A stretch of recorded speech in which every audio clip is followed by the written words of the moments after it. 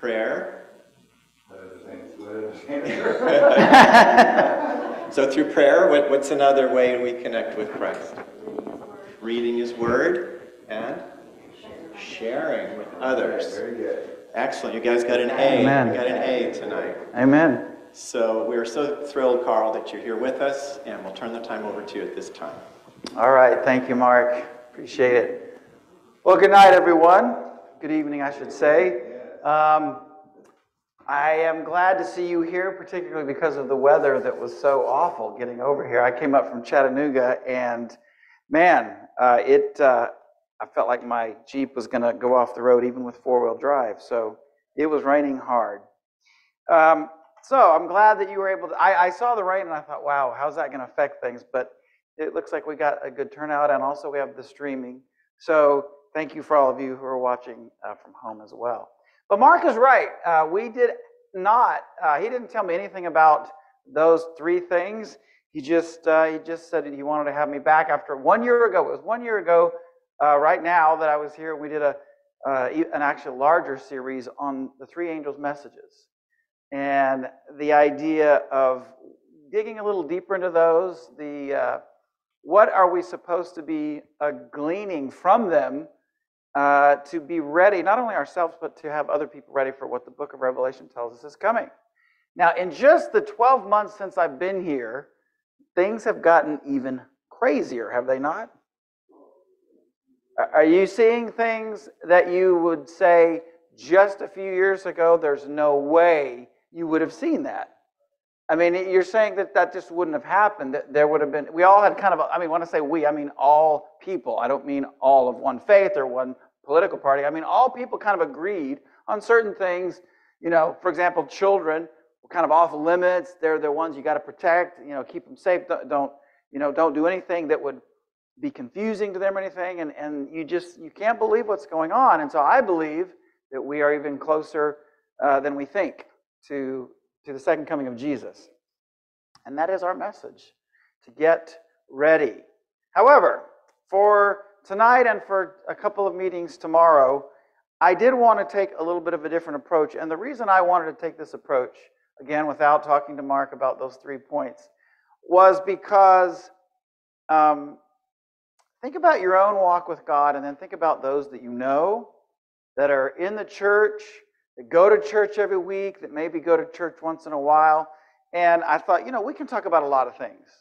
We can talk about the prophecies. We can talk about what the Bible has to say about the 7 last plagues and all of the mark of the beast. And these are all important things. We can talk about heaven. I've written a whole book on the subject of heaven. Also an important thing.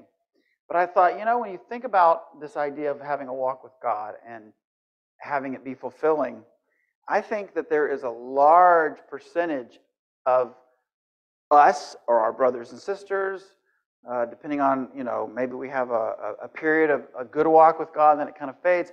But I think that there's a need for just the idea of the basics of how we connect and stay connected to God. Because if you have that, it's going to make your study of these other things come alive even more so. And so I thought, I prayed about it, and I thought about some of the things the Bible tells us that are practical. So we're going to look at principles, and we're going to look at practicality, and we're going to look at a lot of Bible promises. And so the series is Walking with God in the Final Days. This first one is Walking with God through the Word. And so my goal for tonight is that the idea of opening the Bible is going to be more exciting to you and more real to you than ever before. And because I think that is the key. And once again, for those of you who don't know, I spoke on this last time. My profession is not a pastor. I actually work at a large corporation, and I work in human resources with regard to leadership development and interpersonal skills and so forth. We do a lot of development of the employees. And so I know a lot of things about interpersonal activities, and I know a lot about what the science says about reading and how you learn and all of that. And one of the things I found is that the science is just now catching up with the Bible. Amen? The Bible told us a lot of these things, and now they're saying, well, did you know that it's better to listen first to others, to understand them, and then tell them Well, yeah, the Bible actually says that very thing. Be slow to speak, and fast to listen and to hear others, but slow to speak, slow to anger. And so what we're going to look at here are things that according to the scriptures and according to science can help us with our walk with God with regard to the Bible and studying the Bible and making it more real. So, we do have a common problem as human beings in a fallen nature, in a fallen world, and that is we get easily distracted. So for the purpose of the next couple days, I want you to think of your walk with God as like a freeway, okay? So heaven is at the end of that freeway, and that's your destination, right? That's where. Raise your hand if you want to go to heaven, right? And Jesus, remember, Jesus says the kingdom of heaven is here. It's within you.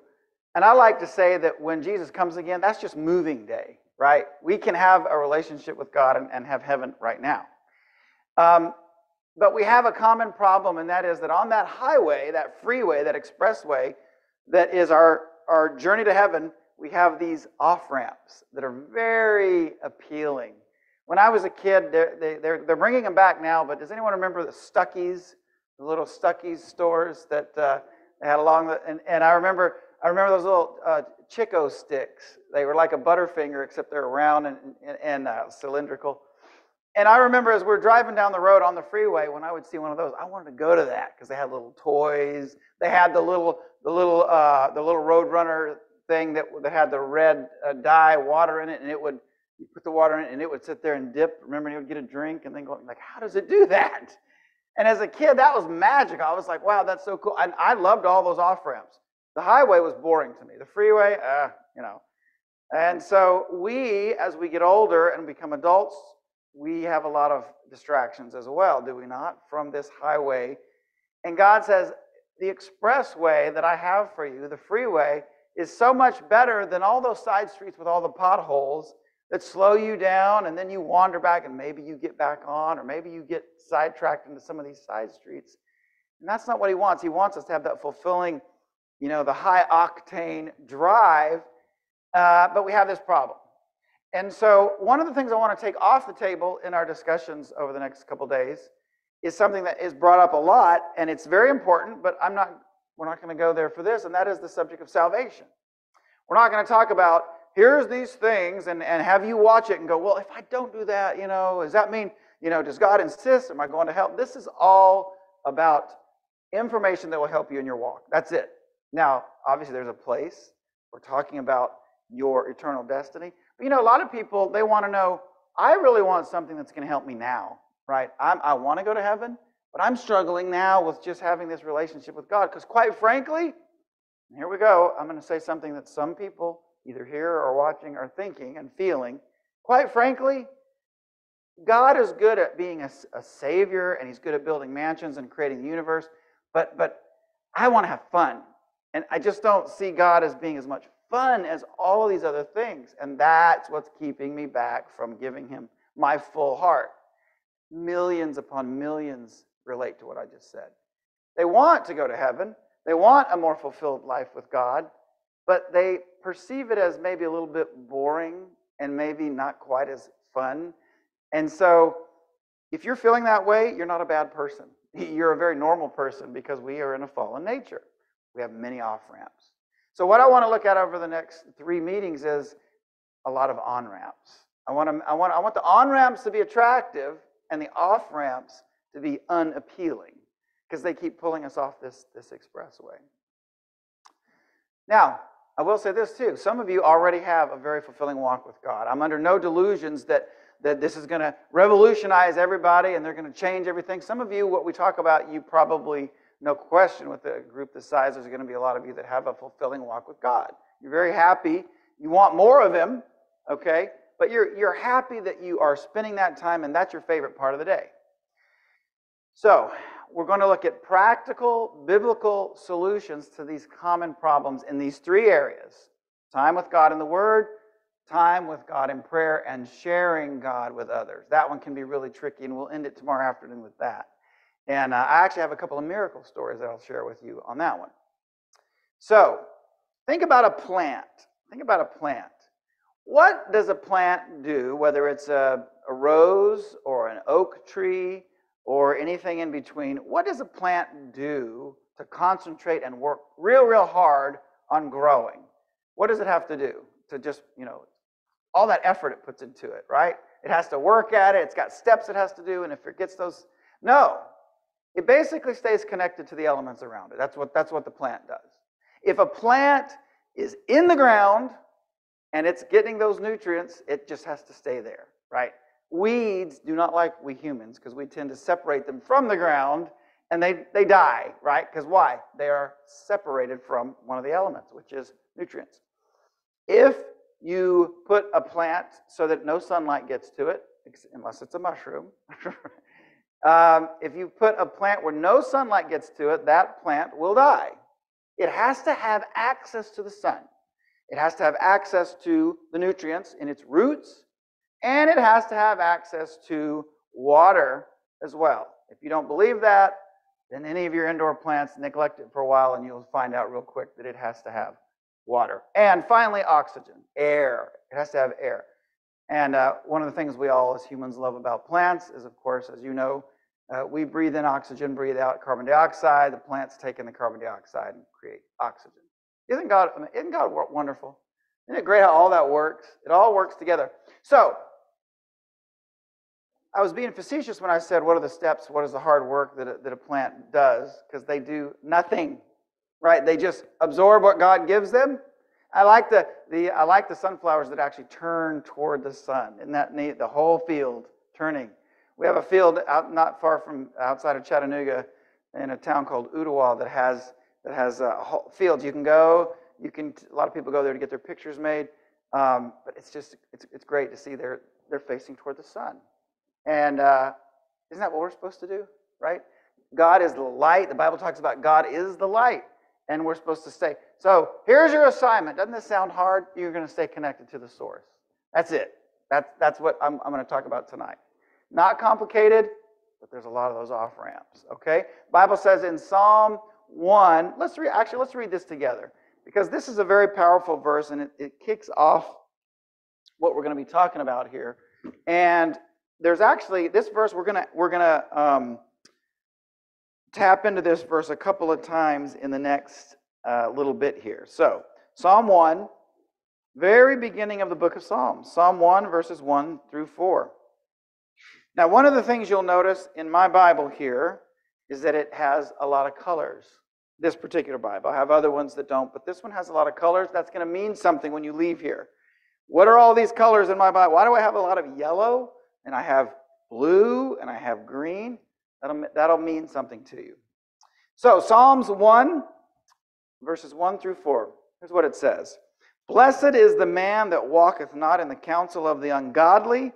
And notice our theme is walking with God. And this is talking about walking not in the counsel of the ungodly, nor standeth in the way of sinners, nor sitteth in the seat of the scornful. But his delight is in the law of the Lord, and in his law doth he meditate day and night. So there's being in touch with the elements, the spiritual elements. That is, he's allowing himself to be transformed. Verse 3, and he shall be, now this is key. Look, we're thinking about plants here.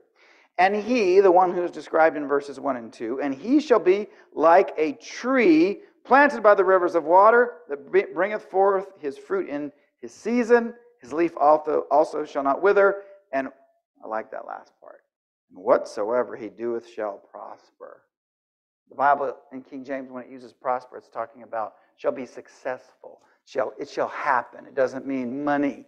It might, but it doesn't necessarily mean like you say someone's prosperous. In our day and age, most things are measured by money. So if a prosperous person is described, it means rich. This is talking about things that you do. So you are going to go out tomorrow afternoon or Sunday afternoon. You're going to go out and you're going to do something. This is saying that if God is living in you and you listen to him and you allow him to guide you, all that you do will prosper.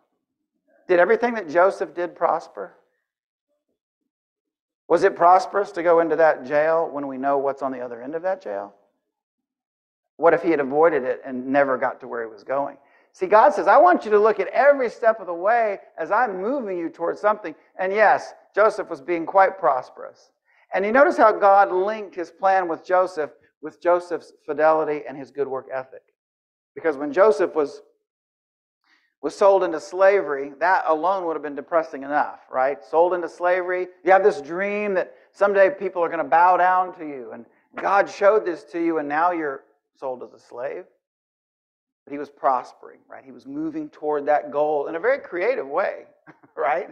It's like Joseph was probably thinking, I'd prefer something else, but he was moving toward a goal. And then Potiphar's wife, who no doubt was attractive because he was a very powerful man, she starts to make advances towards Joseph, and Joseph has a choice. He chooses to do the right thing. Why? I will not do this and sin against God. And that puts him even further down. Now he's not just a slave, he's a prisoner. But he says, I'm going to be the best prisoner in this whole place. And God knew he would do that. God knew that when Joseph was thrown into prison, he would say, I'm going to be the best prisoner here. I'm going to do the best job cleaning and whatever I'm asked to do. And they began to notice Joseph, and it says eventually they said, Joseph, you can be over the other prisoners because we see what your work ethic is. We see your honesty level. And he was prospering. Isn't that amazing how God works?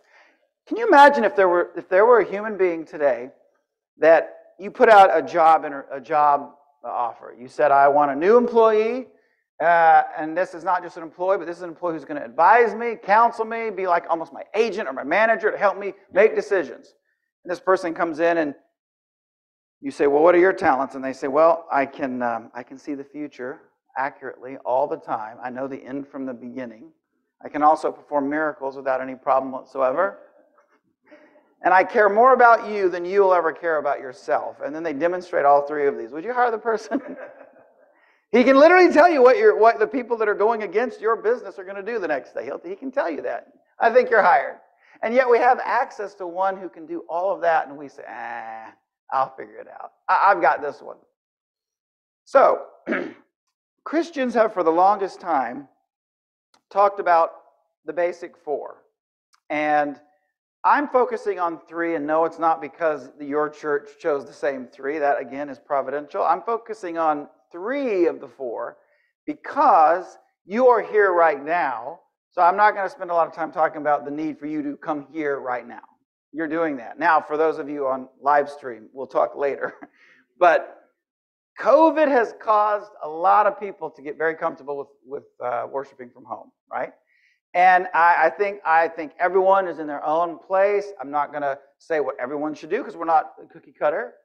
But I think that it's important to encourage people to come back, physically come back. That's about all I'll say about that. So I don't have a lot of tips for all of you to get you into the church because I'm literally speaking to the choir because I heard you sing a little bit ago and you sounded wonderful. I'm going to focus on Bible study, prayer, and sharing. So we're going to do the basic three. That's what we're going to be looking at. And I've prayed a lot about this, I'm going to weave a thread through all three of these meetings with CWP. Now those three initials originally came from a Bible marking system that I came up with. I prayed about it. I said, I really want the Bible to come alive to me. You know, I want it to be something that is, I just want to look at it in a different way that gets me to be a lot more hyper-focused on it so I can really see what God is saying. And so I realized as I was going through the Word that there are really three categories that these things fall into, three main categories. And that is, we learn a lot about God's character, who God is, right? We learn a lot about God's will, and we learn a lot about God's promises. So, the Bible says on the character point, Jesus said, and this is life eternal, you see, he's praying to the Father, and this is life eternal, that they might know thee, the only true God, and Jesus Christ whom thou hast sent. Life eternal is what? What did he say?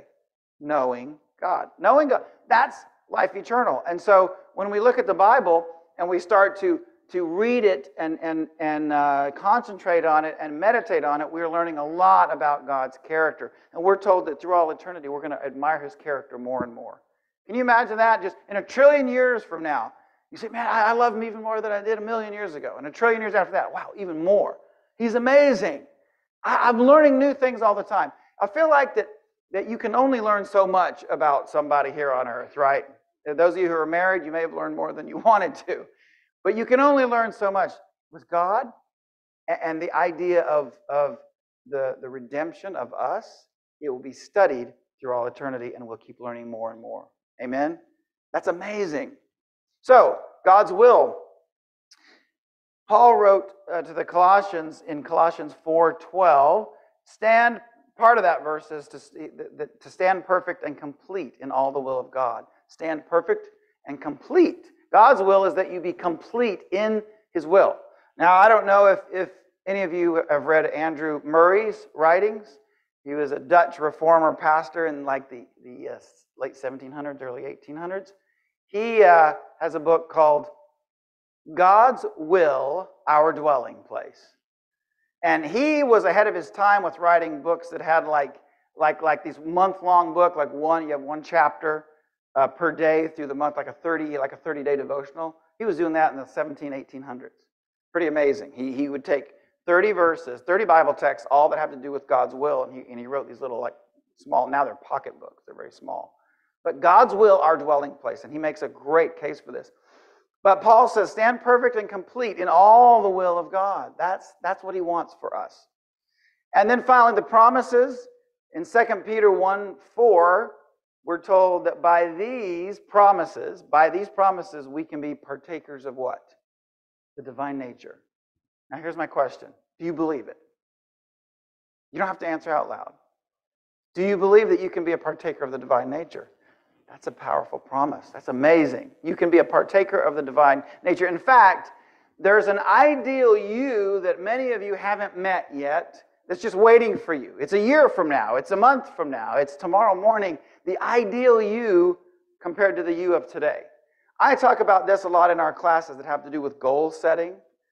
That we don't, doesn't have anything to do with God, doesn't have anything to do with things spiritual. But we talk about how you can reach a lot of these goals. I want to lose weight, or I want to start up that business, or I want to get good at this instrument, or I want to write my autobiography, or I want to do something, and I keep procrastinating. I want to reach this. I see myself a certain way in the future, and I can't seem to reach it. And God sees you in a completely different way in the future as well. He sees you moving closer and closer to the ideal you, just like an acorn growing up into the oak tree.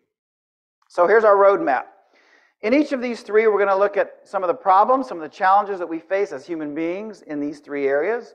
We're going to look at some biblical principles about these things and what are the engine that drives each of these three. And then we're going to get practical. We're going to get very practical and say, okay, now what are we going to do with this? We got these principles, we got these truths. What do we do, though? I'm struggling with what to do, and the Bible tells us some things that we can do that will really, really help us. And then we're going to look at some promises, too. The Bible says that we can live by these promises. We can be transformed by them, so we need to take advantage of them. I like to think of God's promises as a billionaire writing you a check. Can you imagine if you had a multi-billionaire wrote you out many, many checks for hundreds of thousands of dollars each, and you said, I don't feel like cashing those, that's too much work. You'd cash them, wouldn't you? You would cash those checks because that's not too much work to go down and, would you put that in my account, please? God says, I've got all these promises that can go right into your account, and I got millions of people, in fact, billions that aren't even claiming them. And he says, they could. Wow, they could. So why walk with God? The nuts and bolts of it. Why walk with God? Well, I want to be saved. Let's go other than that. We all want to be saved. What about now? What about what God has to offer to you? So there are many, many things. I wanted to look at three. Just three. I think all three are very convincing. Number one, peace. One of my favorite verses, and I know a lot of you have this verse memorized, Isaiah 26, verse 3, says, Thou, talking to God, Thou, God, will keep him in perfect peace, whose mind is stayed on Thee. Do you believe it? Have you ever noticed how many things in the Bible have to do with just simple faith? Yes, there's some things that involve some effort and work, but how many of them involve just literally just saying, I believe it? The thousands. And yet you come across these and you say, perfect peace. So I actually can have that? And we say, no. The donkey, the way they get donkeys that pull the carts, they put a carrot on the end of a stick and they then dangle it in front of the donkey. And so that donkey's always about a foot away from the carrot, and you're tricking the donkey, right? It seems almost mean because, of course, when they get to their destination, they'll feed the donkey the carrot. But the donkey is wow, this thing's right out of range. And some people think God kind of does that with these promises as well. He says things that he knows won't really happen, but we fall for it. And we try to be good Christians, and then he says no. That's not what the Bible says. The Bible says his word is true, amen? It's true. When he says something, he will do it. When God says something, he will and definitely can do it. He can do it. I love reading in the Bible examples of where someone questioned God. It's one of the times that God is pretty consistent. He will appear and say, I'm sorry, what? What did you say? Right? Remember when Sarah laughed at the idea, God and two angels walking along, and they get to Abraham's place, and Sarah laughs at, God says Sarah will have a child this time next year, and Sarah was way past childbearing, and she laughed. And God stopped. Sarah laughed. No, she says, I did not laugh. He goes, yes, you did laugh. And remember, Zacharias did the same thing when he was told by Gabriel that Elizabeth, his wife, would have a child. And he gave the same reason. After all that and seeing that how wrong they were for doubting Sarah, because Abraham and Sarah weren't the issue with Sarah getting pregnant. It was that God could work a miracle and make it so she could easily get pregnant.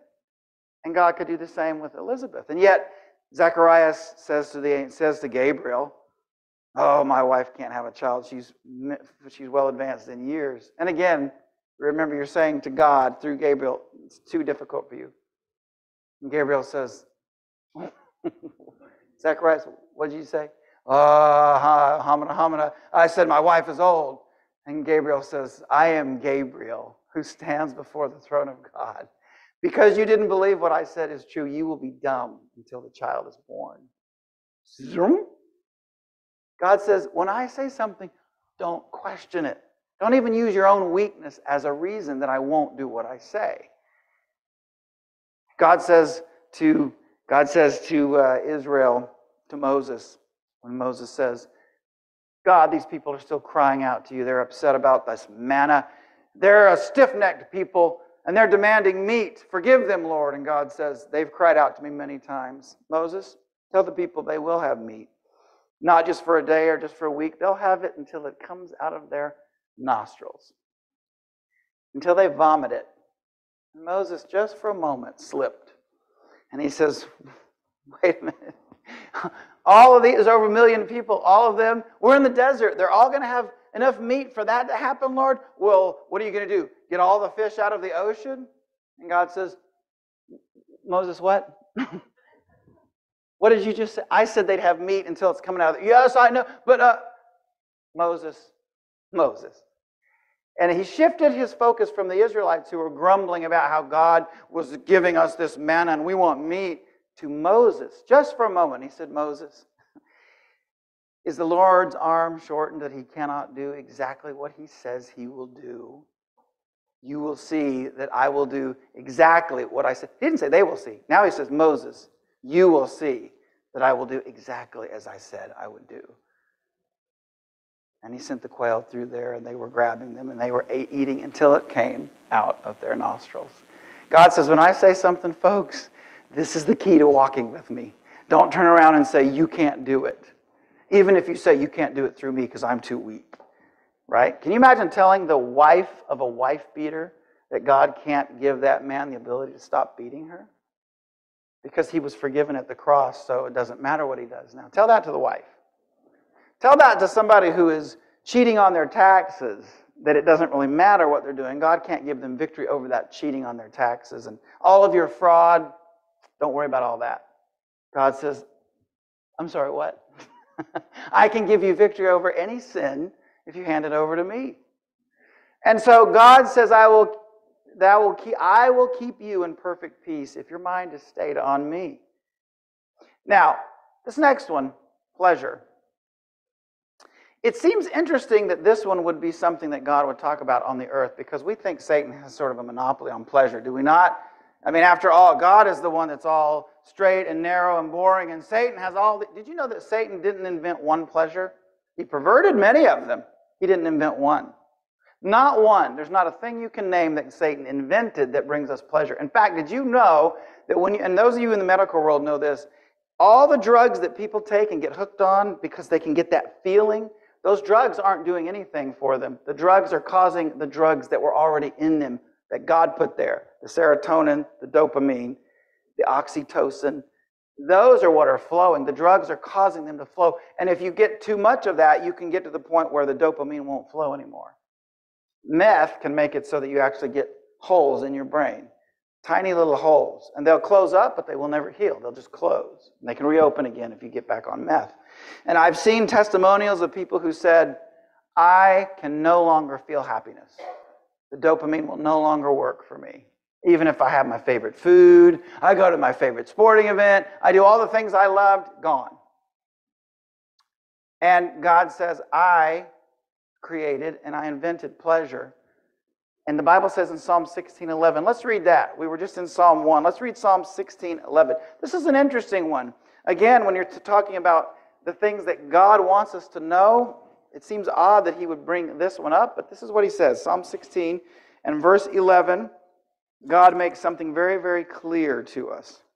The inventor of pleasure that has since become perverted, but he invented it. Here's what he says, Psalm 16:11. Thou wilt show me the path of life. In thy presence, there we go again. Remember, stay connected to the elements. That's what God is asking you. Stay connected to the elements. The sunshine, the water. In thy presence is fullness of joy. Do you believe it? Now, if you believed it, here's what this is a theme I'm going to have over and over again. Simple question. If you believe that in his presence is the fullness of joy, where would you be going as often as possible? So all you got to do is you got to look at this last week. Think about it. Think back to last week, last Friday night till now. And then how often were you getting in his presence? That will tell you how much you believe it. That will tell you.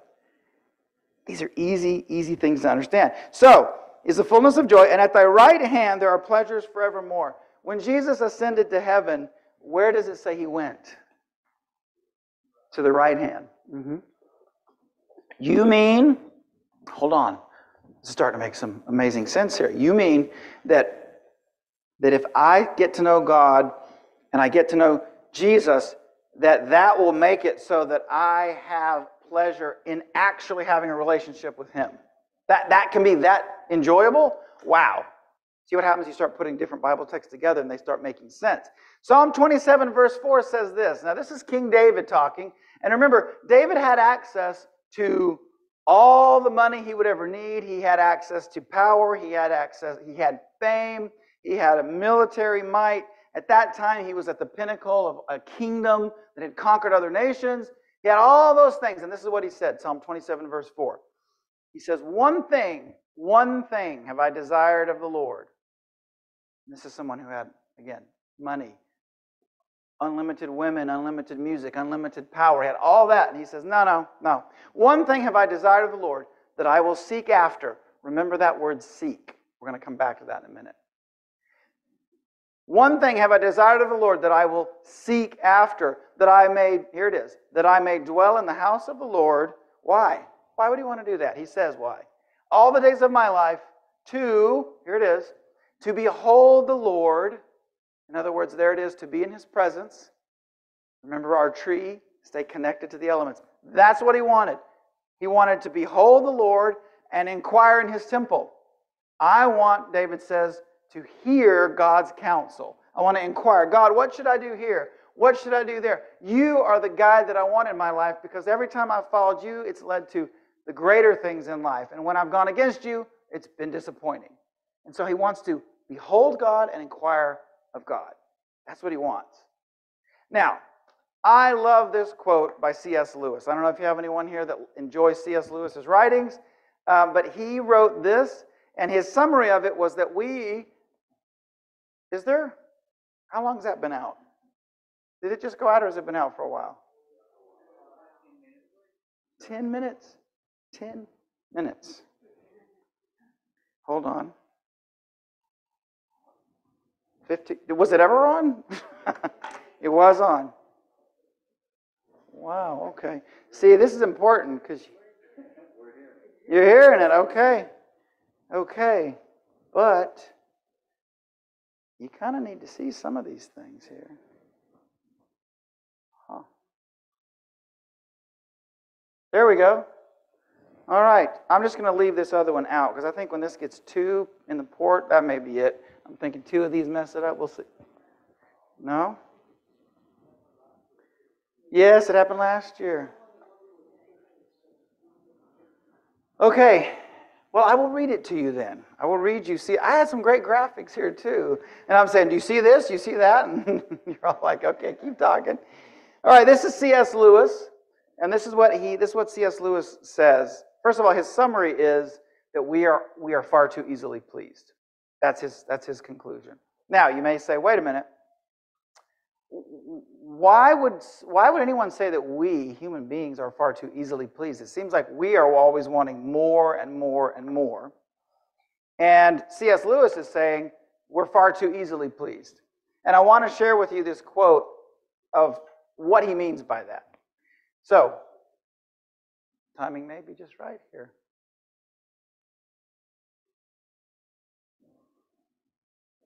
Come on. I think it's going to go. There we go. All right. Thank you. Appreciate it. All right. Well, let's see. It's wanting to go back and there we go. All right. So, read the quote with me here. You don't have to read it out loud, but he says this. Indeed, if we consider the unblushing promises of reward and the staggering nature of the rewards promised in the gospel, it would seem that our Lord finds our desires not too strong, but too weak. We are half-hearted creatures, fooling around with drink and sex and ambition when infinite joy is offered us. Did you hear that? We're fooling around with all this stuff that is actually down here. It's so small compared to what God offers us now, not just in heaven. He says, we are fooling about with drink and sex and ambition when infinite joy is offered us, like an ignorant child who wants to go on making mud pies in a slum because he cannot imagine what is meant by the offer of a holiday at the sea. We are far too easily pleased. Isn't that an interesting way of looking at it? Because we always look at ourselves and go, you can't please us. We always want more, more, more. We can never have enough of all these sinful things and all these things on earth, and we want more. And he says, no, actually, you're settling. You're too easily pleased. You should be saying, I don't want just these things. I want more. And that more is, of course, God. God is the ultimate. He's the ultimate. And everyone here can find that out. There's not a person on earth. This is the great thing. When we get to heaven and judgment books are open and we look through that, we'll see that there wasn't a single person who couldn't have experienced that God is the most amazing thing on earth. The most amazing. It's there for us. All right. Finally, the prosperous life. Now, again, I want to use the biblical definition here. I'm talking about the getting rich life. Psalm 32:8 says that I will instruct thee and teach thee in the way that thou shalt go. I will guide thee with mine eye. Think about that. I will guide you with my eye.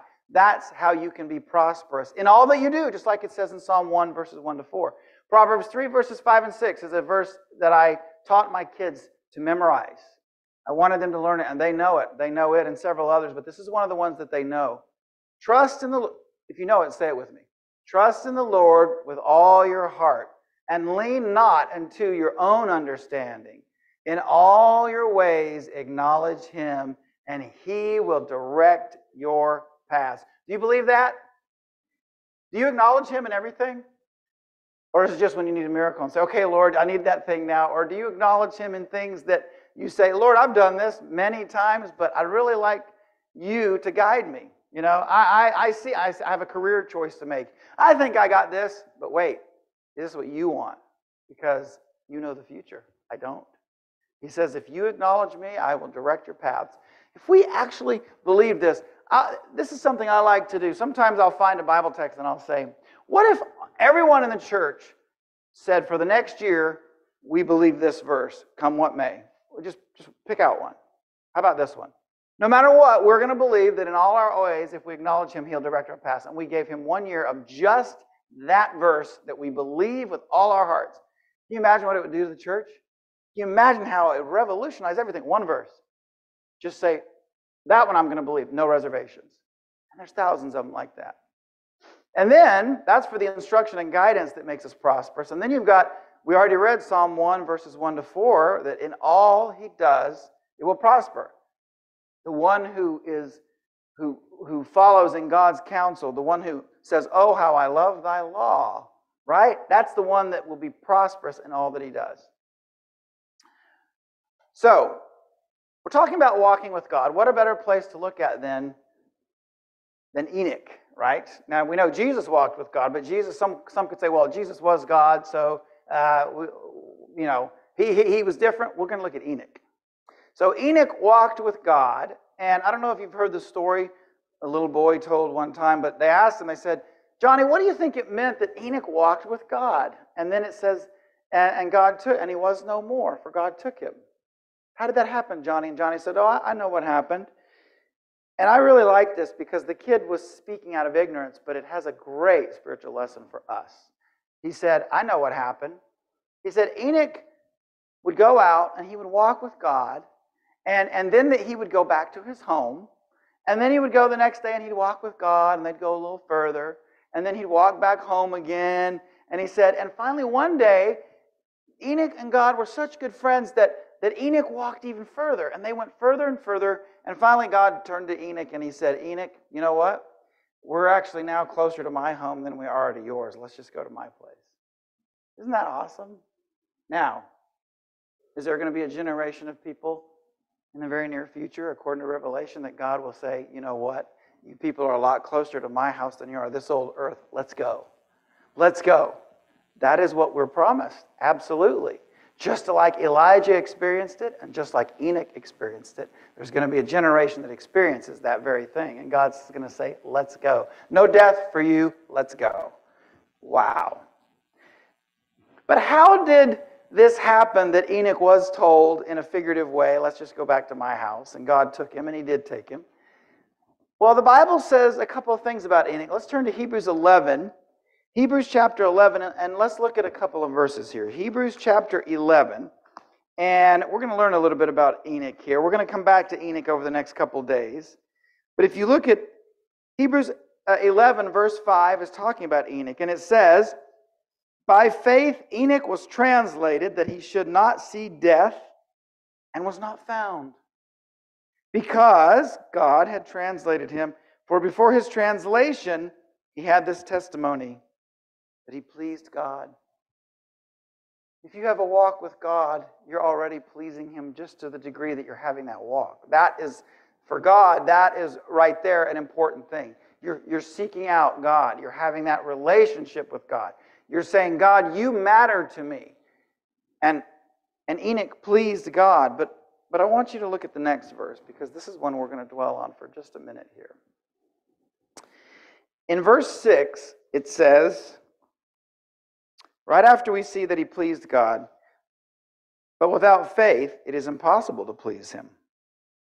For he that cometh to God, now this means Enoch pleased him, but here's how he did it. He that cometh to God must do two things. Did you know that? It says there are two things.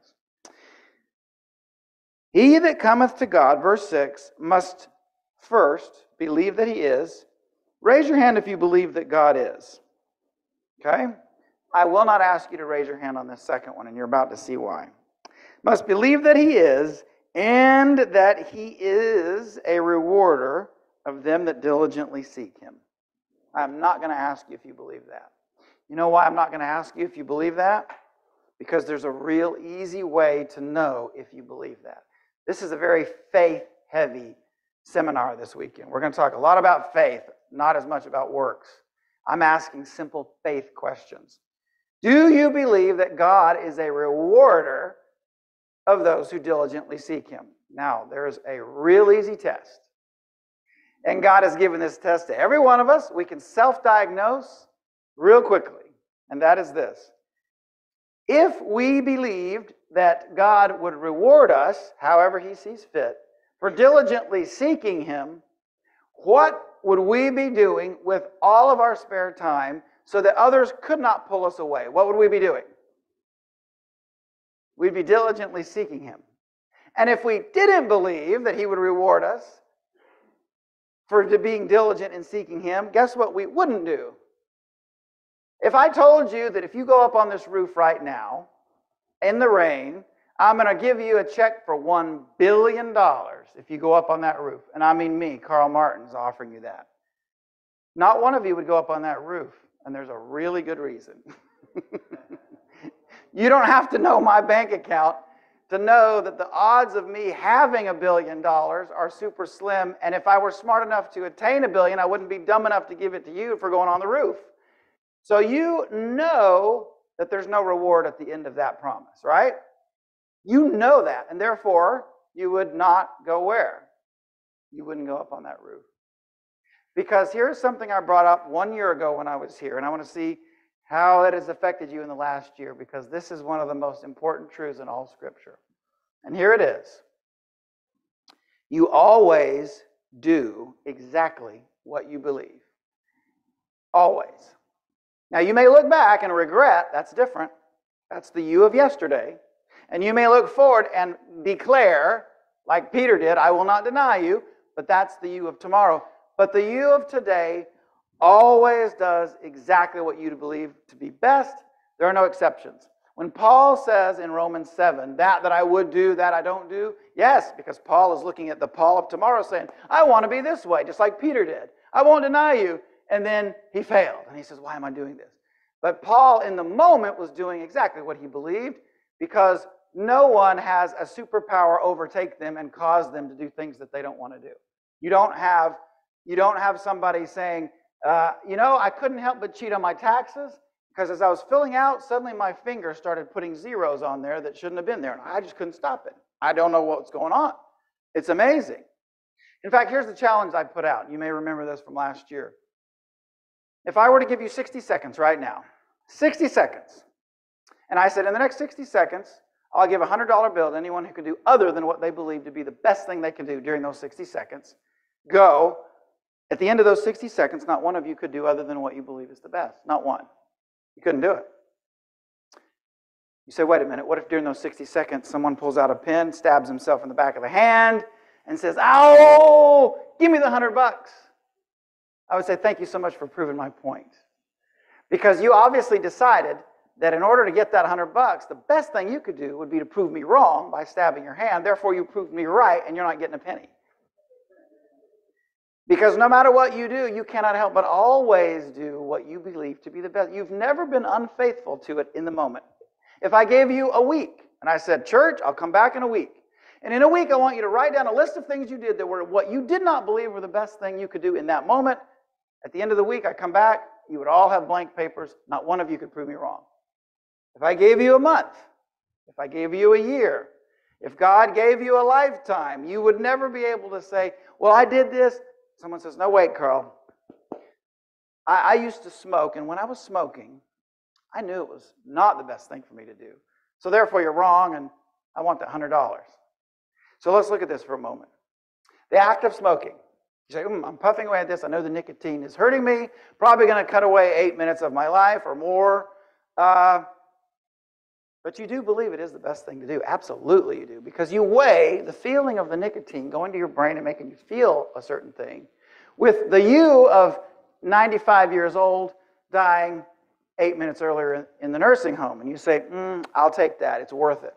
How do we know this? Because if I put a gun to your head and I said, you take one more puff, I'll pull the trigger, suddenly it would be worth it to stop smoking.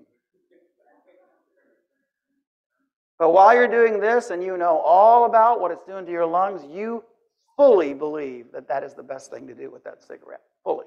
Because it feels good and it's worth it. And so God says, he that cometh to me must believe that I am, and that I am a rewarder of them that diligently seek me. That's a faith issue. That's a faith issue. And so God says, test me on this. Test me. Come on, seek me. I've never lied. Seek me, and I will show you that I will reward you in ways that you can't even begin to comprehend. Now, some of you may remember the little analogy I gave to this to test this theory. But without faith, we just read that verse, it's impossible to please him, for he that cometh to God must believe two things, that he is, and that he is a rewarder of them that diligently seek him. Even the devils believe and tremble that he is. But that reward thing, that's tough. If you want to know what you think really rewards you, then all you have to do is look at your house and in your bedroom and look around at where you spend your time. Those are the things that you do believe, you fully believe, will reward you. There's never been an exception. And you may remember last year when I was here, the gold card test. So with the gold card, the idea was this. You have a gold card, and it's a test that they're doing. The banks are doing this test with only 10 people. And those 10 people, they're saying, this gold card will give you $300 at any ATM machine that has the same symbol as the gold card. But only 10 of them will do that. Are you listening? I want you to I want you to think. We're going to be thinking a lot over the next couple of days. So you got this gold card, and this gold card is going to give you how much at each ATM? $300. And how many ATMs are there that have this symbol? 10. You don't know where they are. You got to go find them. So what is 300 times 10? There's our mathematicians. It's 3,000. What's 3,000 times 30? 3,000 times 30. 90,000. So you're making 90,000 a month for doing this. Anybody here making that right now? Just go ahead and let us know because we got some requests for you. 90,000 a month for all you got to do is get up and go to the ATM machines. Now this one's really going to strike home, and this one even strikes to me. It strikes to anybody because this is one of the few examples that you can actually get a measure of how you feel about God. You get an actual measure. So you're going around and you're hunting. How many of you would say it's not worth my time?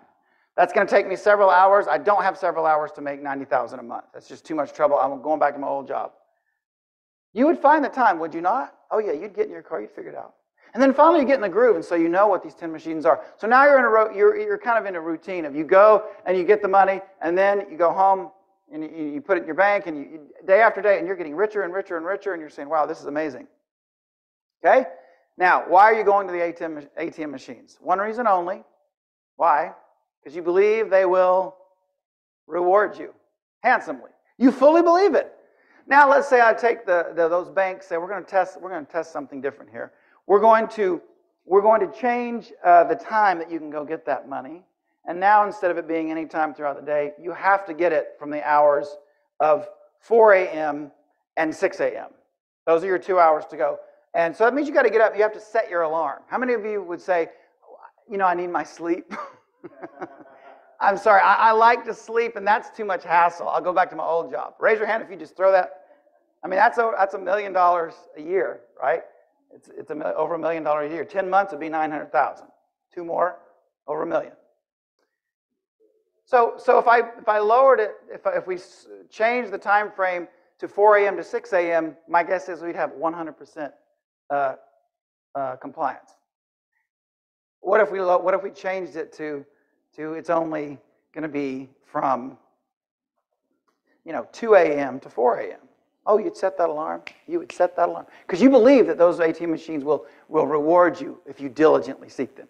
Now, here's where it gets scary. Watch this. We're kind of in the groove. We understand where we're going.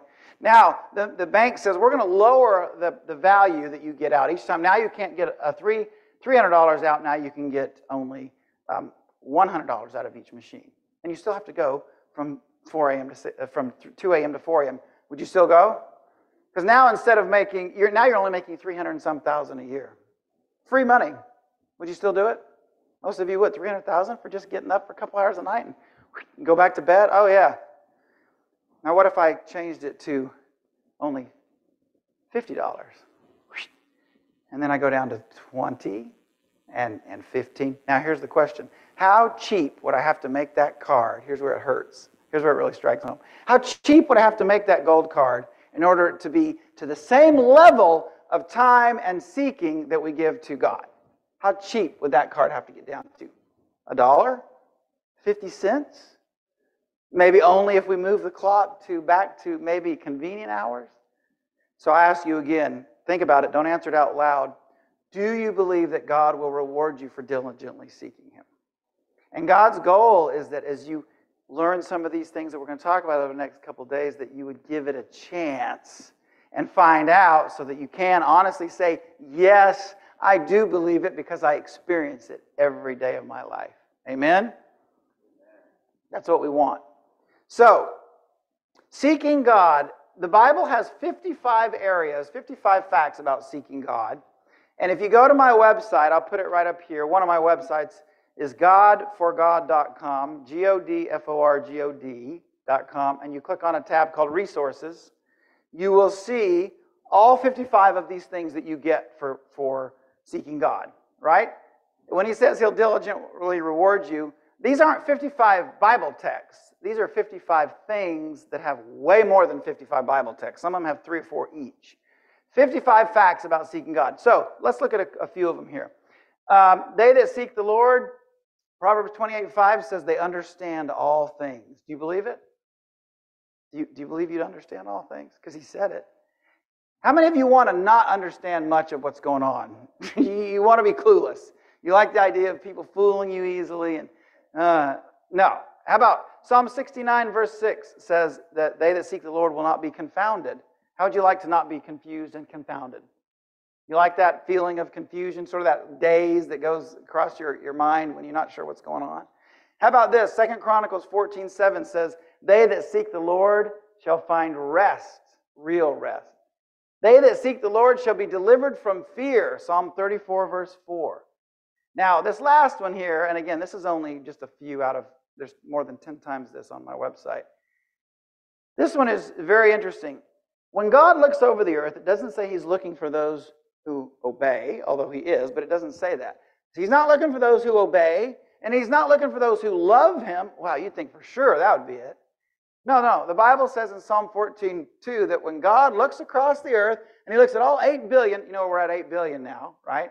He looks at 8 billion, he's looking for something. And it says that he's looking to see who is seeking him. Wow.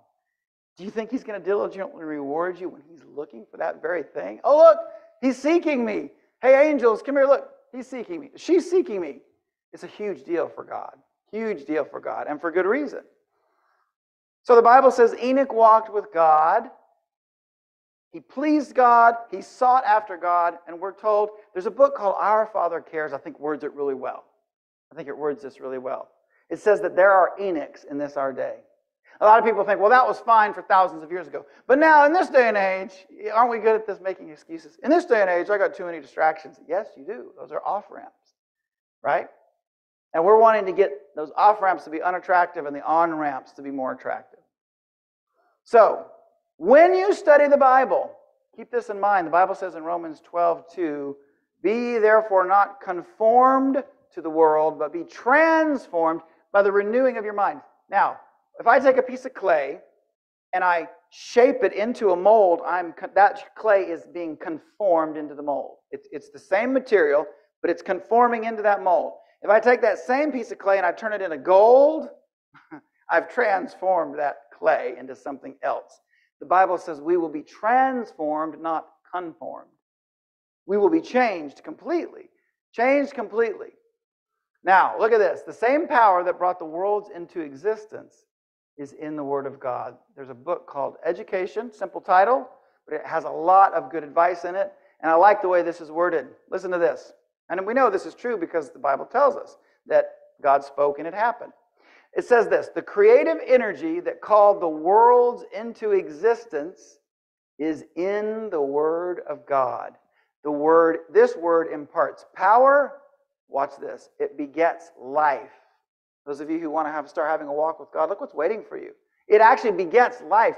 Every command is a promise, accepted by the will, received into the soul. It brings with it the life of the infinite one. Wow. It actually God's life is coming into your soul. Just like our song that we had that was beautiful. Wasn't that song beautiful? It says, it's not me, but Christ in me that did it. I will declare that it was Christ that did it in me. It says it brings with it the life of the infinite one. It transforms the nature and recreates the soul into the image of God. Do you believe it? See how important faith is? This is why the Bible says that the just shall live by faith. We talk a lot about works, which we should. But boy, if you start digging deep into faith, you realize, I think maybe I'll go back to that work stuff, because faith is actually, that's even more shocking. That these things that we're told, Too good to be true. In other words, the Bible, as you're reading it, does the work in you. It begins to transform you and change you. The Bible says in James 1:4, let patience have her perfect work, that ye may be perfect and entire or complete, wanting nothing. It's like when you have a house being remodeled, and you say, when are they going to get done? Those guys that are hanging the drywall are taking forever.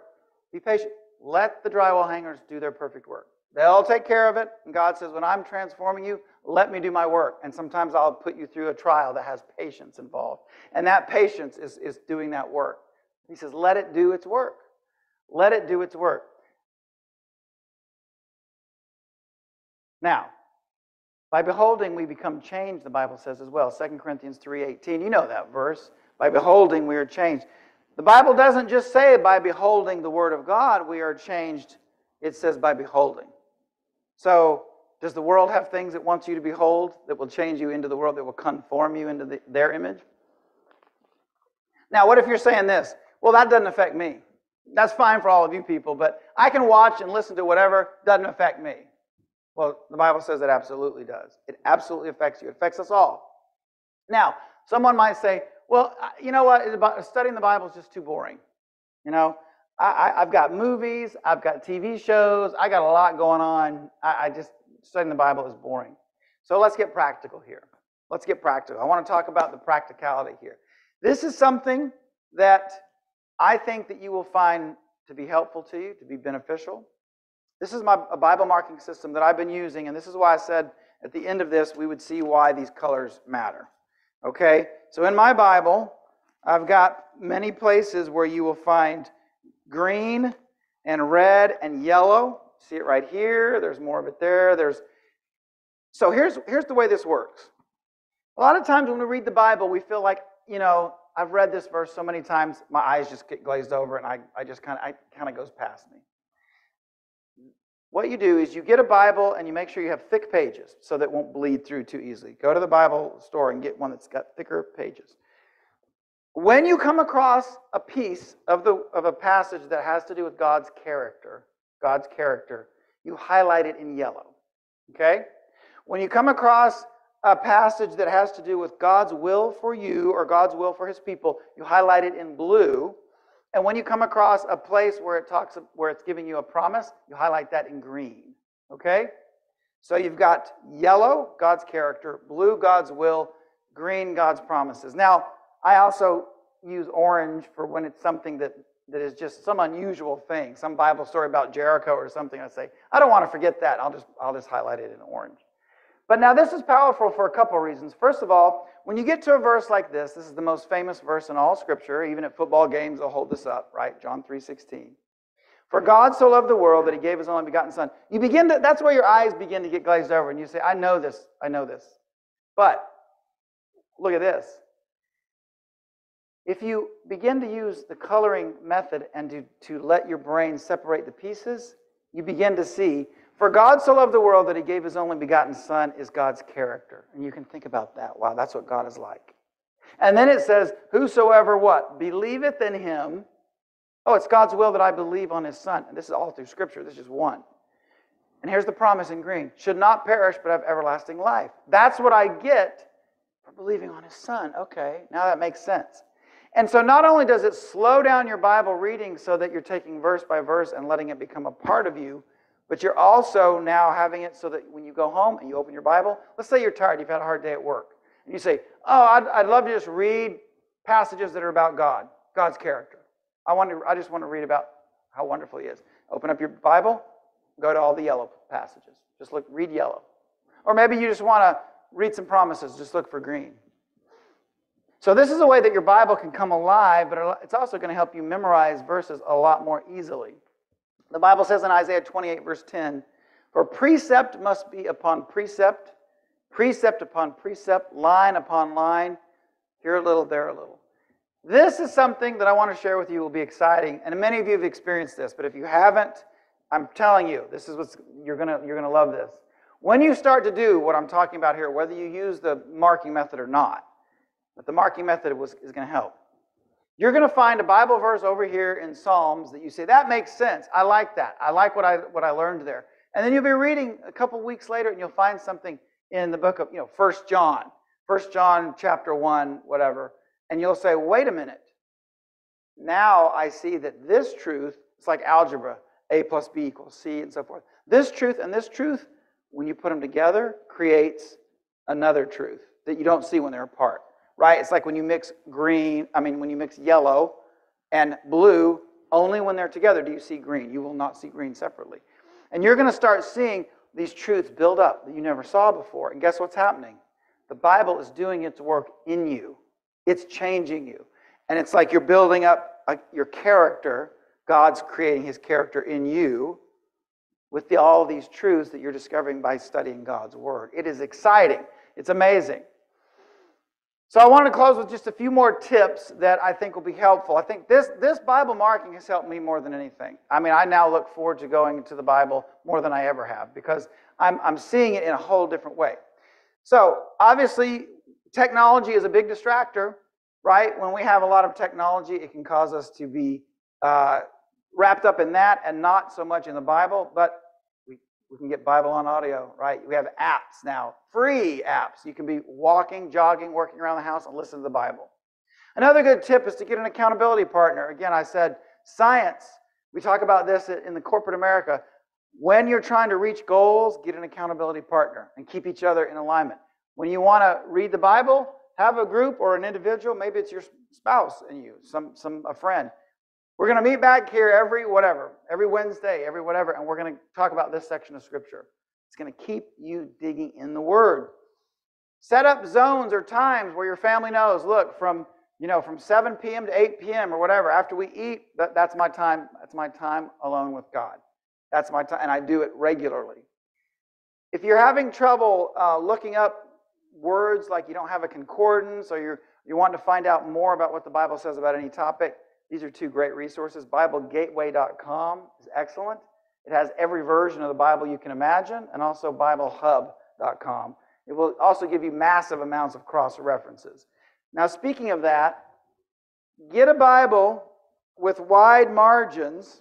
You can see here, I've got all sorts of stuff written there. These are extra wide margins. I create my own cross-references. They're all through here. It's written in pencil, so you can't see it very well. But when you start giving yourself these cross-references of verses that you found over here and it ties into over here, I'm telling you, you're going to learn it. And this is both scriptural and scientific. You will learn it in ways that you will not forget it as quickly. You won't. And finally, another suggestion is get yourself a one-year Bible.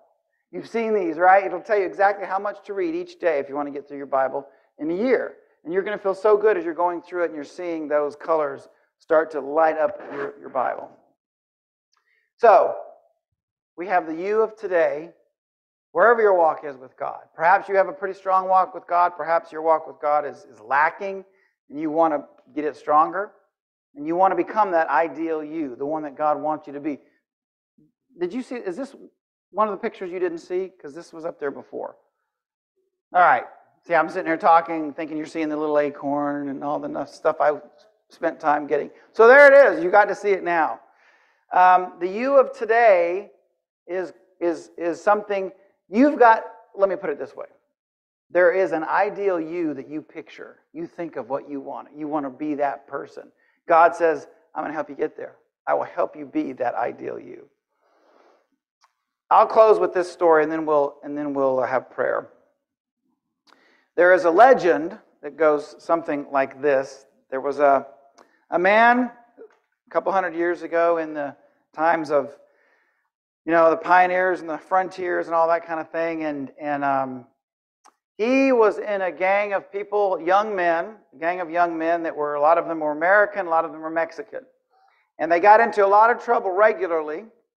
And they finally had committed so many crimes that the police were always on the lookout for them, right? They did a lot of bad things. And so this one guy, his gang that he hung out with, and again, these were some Mexican kids and some American kids, they committed a crime that caused them to get into more trouble than they ever had before, and this man was falsely accused of doing it.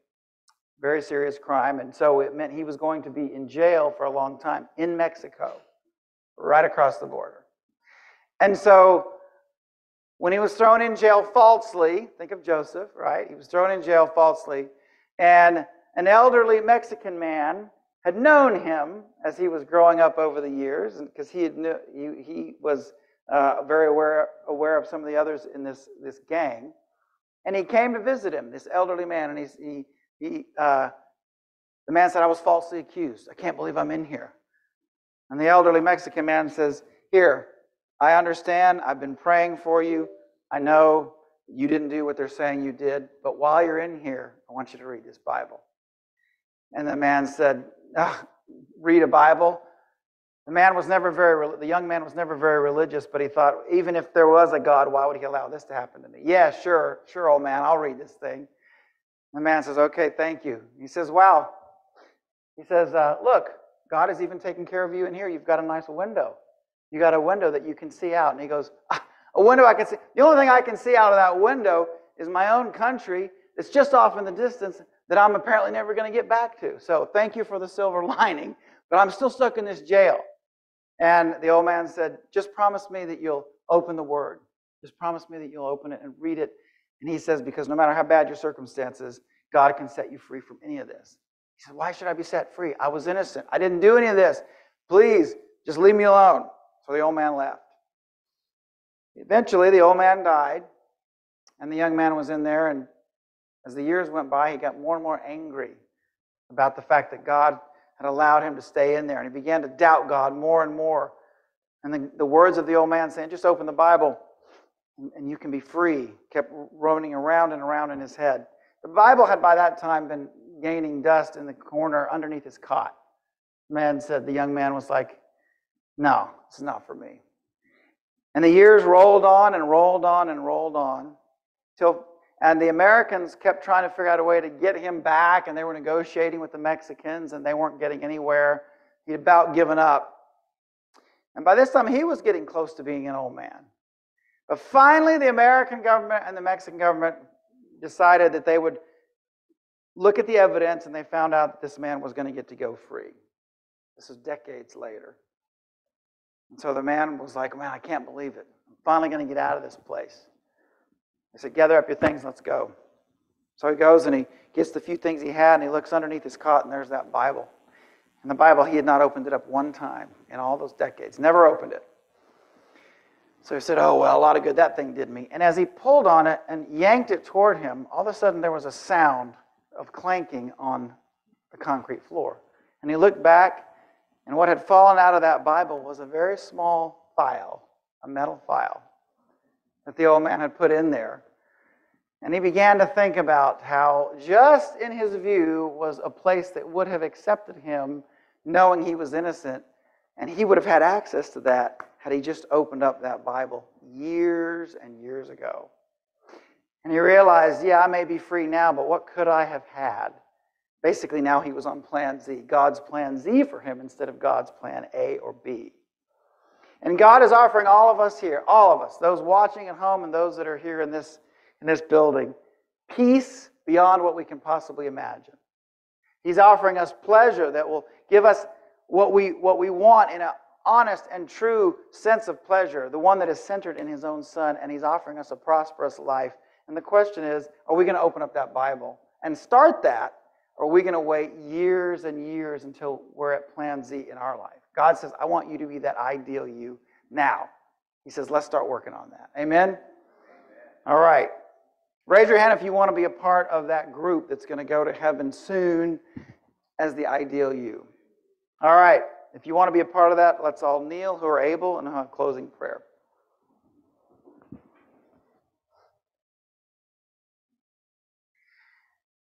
Dear Lord, we thank you so much for your word. Your word, unlike other books, has the power to transform us. It is a miracle, Lord. The other planets and the other angels and all of the unfallen beings, Lord, can see that we are neglecting the greatest gift. That we are, like C.S. Lewis said, we're far too easily pleased. Lord, forgive us for that. Forgive us that we are far too easily pleased. Help us to see that all of these distractions, all these off-ramps on this expressway to heaven that you want us on and that you've placed us on, all these off-ramps, Lord, are just deceiving us. They're just distractions and deceptions. And they lead us into side streets with potholes and back alleys. Lord, please help us to see that the on-ramps back to, or for some here maybe initially, a first relationship with you can be exciting, it can be engaging, and Lord, it can be fulfilling. In fact, Lord, we know that we can only find peace from you. Your Son Jesus said that the peace he leaves us is not the peace that the world gives, where we count on having enough money or having a secure enough job or having good health, but it's a peace that passes all understanding. Lord, I ask for a special blessing on the people that are here tonight. And thank you for the people that are tuning in on live stream or watching the recording. We ask for you to bless us in a special way with this one request in particular. Lord, you said that you would bless us and reward us in an amazing way if we diligently seek you. I pray that you would give us the desire to do that, starting now. In Jesus' name we pray. Amen.